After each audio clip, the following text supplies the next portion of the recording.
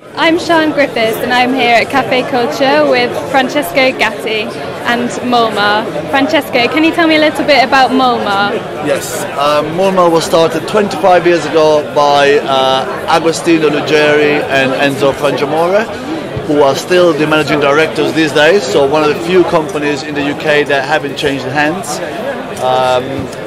The company started basically from the little a small office in the living rooms, and it grew to be like a company with 110 employees these days, 40 of which are engineers who drive around the UK with vans full of parts, because what we do is we import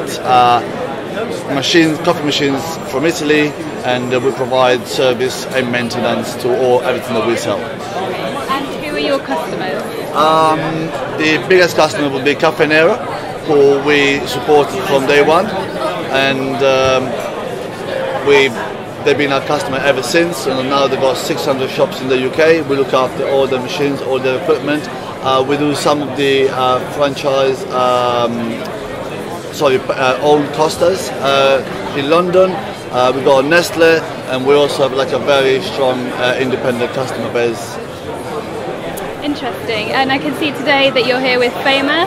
Could you tell me a little bit about them? I understand they're celebrating their 70th anniversary. Absolutely. So we're here at Caffè Culture with Faema, who is one of the brands that we import. Faema is celebrating, like you said, the 70th anniversary this year. So they're really giving a big push to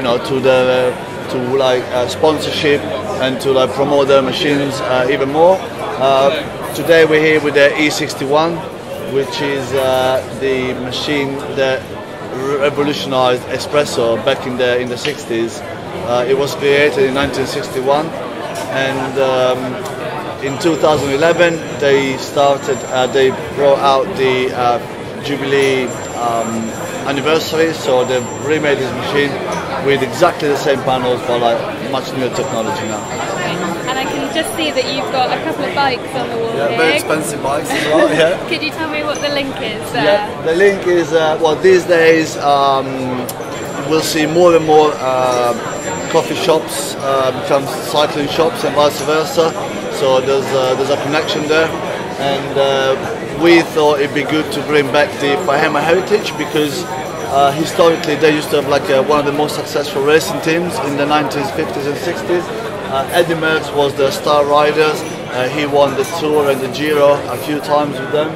So we just thought it was very apt to sort of like buy a couple of very expensive bikes and bring back that connection today at the festival. It's really fascinating. Thanks very much for your time, Francesco. No problem.